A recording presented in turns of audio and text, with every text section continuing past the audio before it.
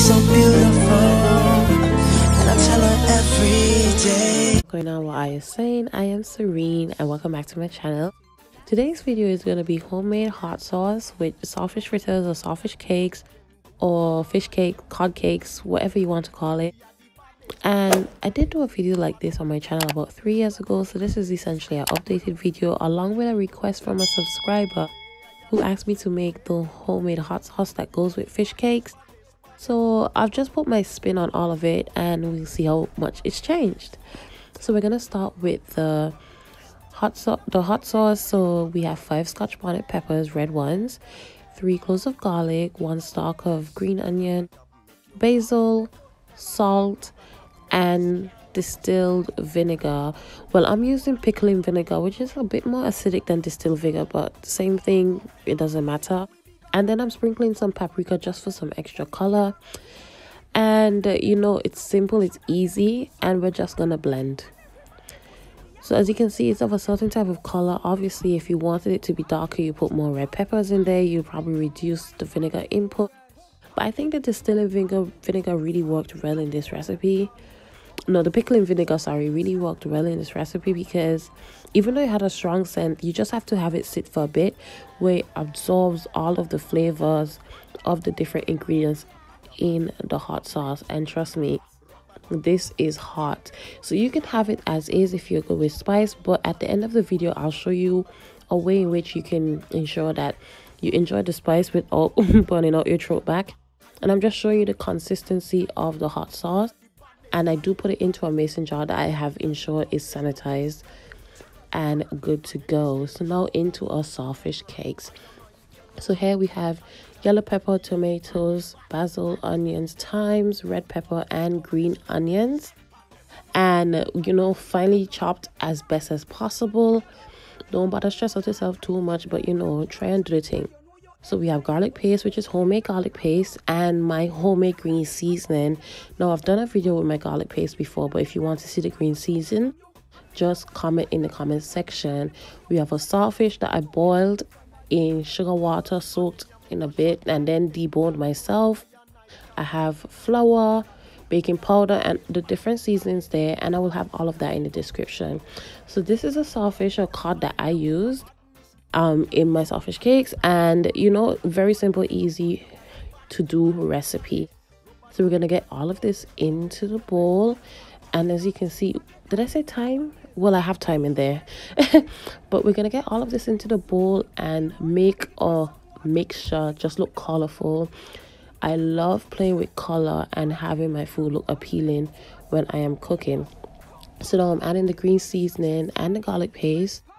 I'm just gonna get all that goodness into the bowl because food has to be flavorful. It has to be pretty and it has to be flavorful. So you're just gonna ensure that's incorporated and mixed very well. We're now gonna add our flour and baking powder mixture. Now, I know some people like having flat fritters or flat fish cakes. That is not my style. I like fluffy saltfish fritters, fluffy. I want them to look like balls. So now we're adding some water, and I haven't told you how much flour, but everything, all of the description will be, the ingredients list will be in the description box. And I will say that I use just under 2 cups of water as well. So I'm going to ensure that all of that is there. And you slowly add the water, one, because you want to ensure that you're not making the batter too loose. Because you know, water more than flour, if you don't know what that means, you know, it just means that you have more water than flour. There's a deeper meaning, but you know how Caribbean people are with their folklores and proverbs and stuff like that. But you just keep adding water until it gets to a consistency that you like.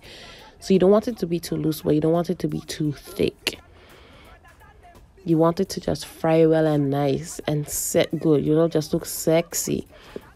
So I'm gonna still continue to add water, and I'm literally, the first cup of water went in like pretty easy, but for the rest of it I took my time just adding the water just to ensure that, you know, the batter is where I want it to be, no runny. I mean, I don't want it long from head to Gibraltar, but at the same time I don't want it to look like I'm making brownie. It's like, you know, it's like brownie batter, just dropping and plopping and stiff. So then I'm gonna go in and I'm gonna start adding my black pepper, And you know, I just eyeball that. Caribbean cooking, no got no measurements, you know, just drop everything in the pot. Wait for everybody to tell you. Hashtag your ancestors, everybody. To tell you when to stop. And the curry powder really isn't for flavor, it's for coloring. So technically you could swap this out for turmeric. I kind of just throw some in the cap and then dump it out in the batter. So I'm just gonna mix.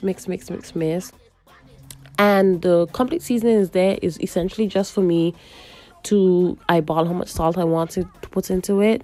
I did not end up putting any of that because the salt in the saltfish was still enough. So here you can see I've dropped some of the batter in and just frying it up, and you can see that golden brown color. Ideally you want to use a bigger pot than this, but I wasn't gonna take that big pot out, so I fry in one little pot that I usually cook my rice in and just, you know, sort it out, make it look good. It's just looking nice and bally. This is what I like. I like my fluffy saltfish cakes when you yam you for full. Yes.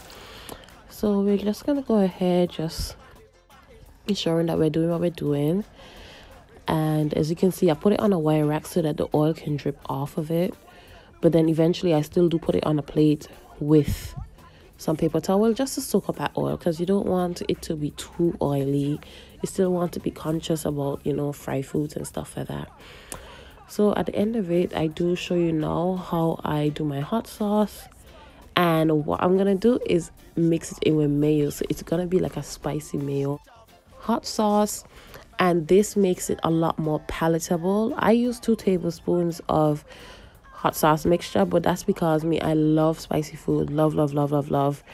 But don't follow me if you know you can't handle spice.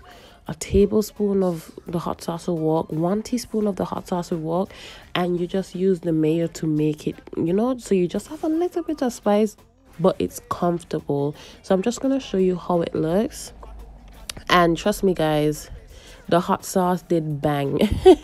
So now we're gonna just plate up a few of those, you know, saltfish fritters. They're looking all golden brown, you know, make it fancy with some dried parsley. Bada bing, bada boom. And there we are, we're looking good.